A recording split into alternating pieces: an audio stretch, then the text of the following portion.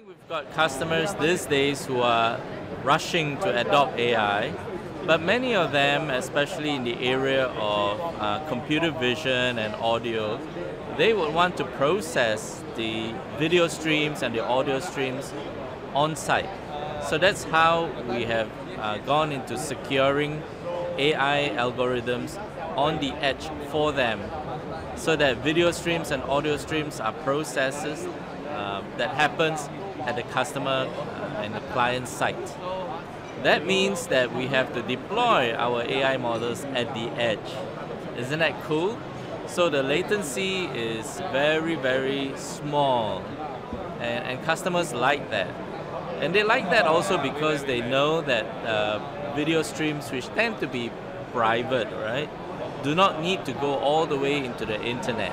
So we work very closely with F5 to be able to build a very secure network for AI models, be they computer vision, audio, or generative AI.